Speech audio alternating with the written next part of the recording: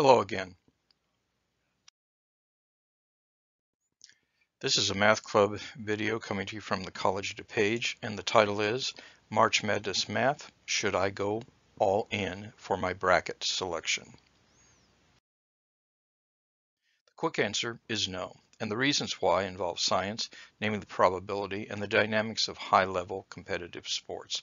Stay tuned for more on this, but first a comment about the birth of, the science of, probability. The theory of probability had its origins in games of chance and gambling. It originated from a gambler's dispute in 1654 concerning the division of a stake between two players whose game was interrupted before its close. The problem was proposed by a well-to-do gambler, De Mere, to prominent mathematicians, including Blaise Pascal, a renowned French mathematician, physicist, inventor, philosopher, writer, and theologian, shown here on a postage stamp and beside his namesake triangle. And Pascal shared this challenge and his thoughts via correspondence with Pierre de Fermat,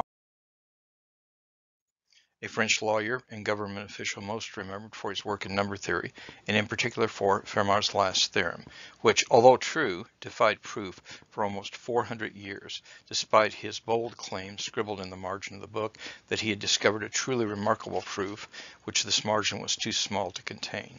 Now, the correspondence that ensued between these two mathematicians was fundamental in the development of modern concepts of probability and is documented in The Unfinished Game, a well-told tale of how mathematics is really done and how probability was born by Dr. Devlin.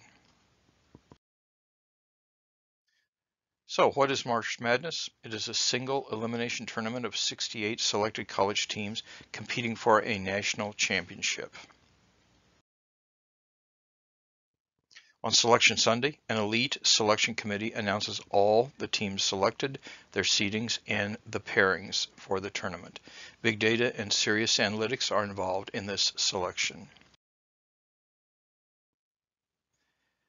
Selection Sunday this year is on March 13th. The first four play-in games happen later that week, and the first and second rounds ensue over various weekends, culminating in what is called the Sweet 16, Elite 8, and then finally the Final Four on early April.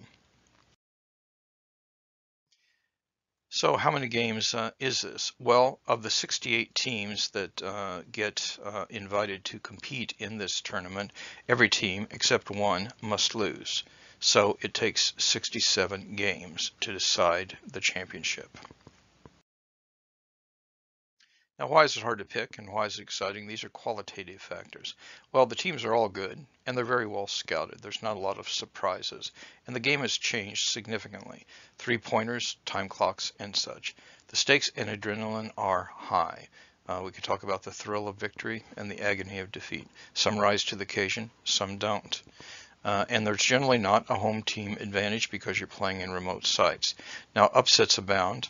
In 2014, the tournament featured over 20 upsets, and the average number of upsets is greater than a dozen per year.